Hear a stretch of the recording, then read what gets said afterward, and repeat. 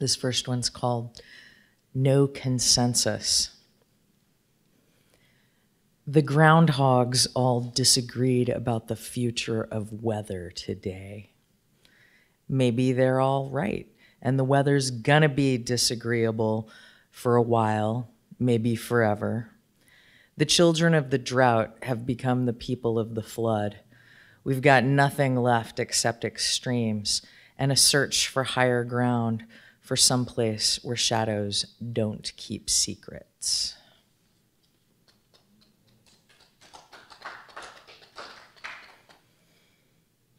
You know, I was hoping that this would stop being relevant, but it's titled 31st December 2016.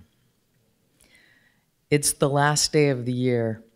The champagne's in the fridge. There's a good stout in front of me, and my love sits next to me on the couch in my house. We're not going out.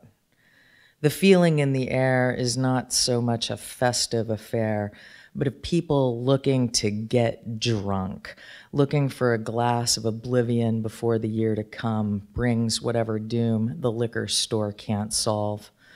We're not going out. Bucolic threats, political regrets, that's what the body politic is made of. We live in childish times, but we'll grow up fast when we have to. Soon, a couple of weeks, almost there. And we'll get to know what it means when the carpetbaggers and robber barons are in charge of things. We sit a vigil by the clock, waiting for the year to die. First day of January 2017. Tomorrow is here. It's the new year and the millennium still in its infancy. Fireworks make me flinch, so I stay indoors. My neighbor's party guests call for more backyard bombs to make them laugh.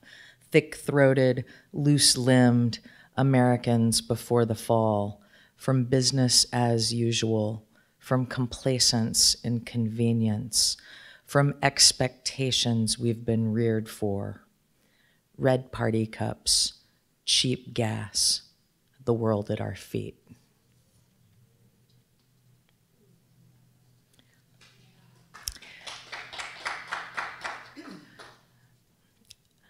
I turned 49 this year, and this is called 49.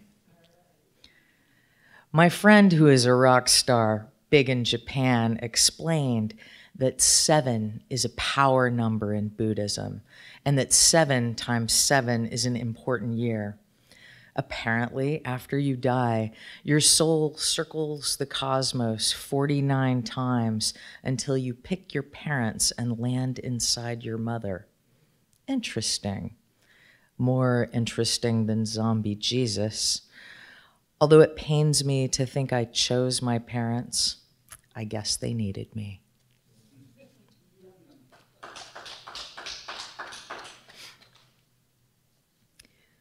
Colonized American daughters. English has left me speechless in at least 3 other languages. My mother tongue ate up all the words that might have been mine. If you can't say it, you can't think it, and you can't do it. What's left? All that's left? A few family keepsakes, some quaint old trinkets, a recipe or two, self-loathing, a desire to fit in. This is how wisdom gets lost and never comes home.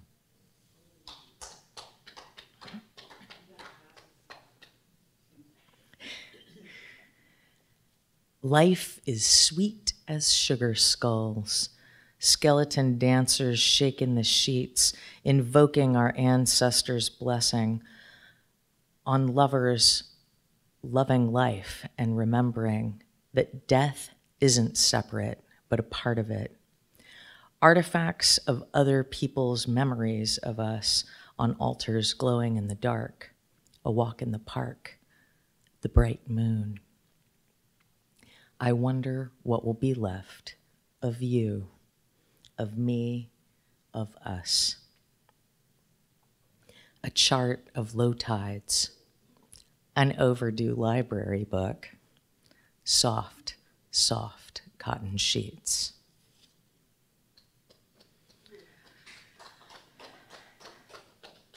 And then one more. The mysteries of epistemology get passed from axon to dendrite, and in spite of best intentions, we reproduce our thinking far more often than we change our minds. And the more we assume we know anything about what anybody thinks, we are wrong. For example, how is it that so many thought that white supremacy was such a marginal, even fringe perspective in our time? That we wouldn't see how one old racist could supercharge race hate into the mainstream so fast? Don't sit back. This is an attack on the body politic. It has its own metaphysics, and it's time to get on the metacognition. That's recognition of what we think and why and how we came to know what we think we know, so we can undo, undo, undo, redo. We are all something more than stimulus collecting machines. Thanks, y'all. Thanks, Kim. Thanks, library.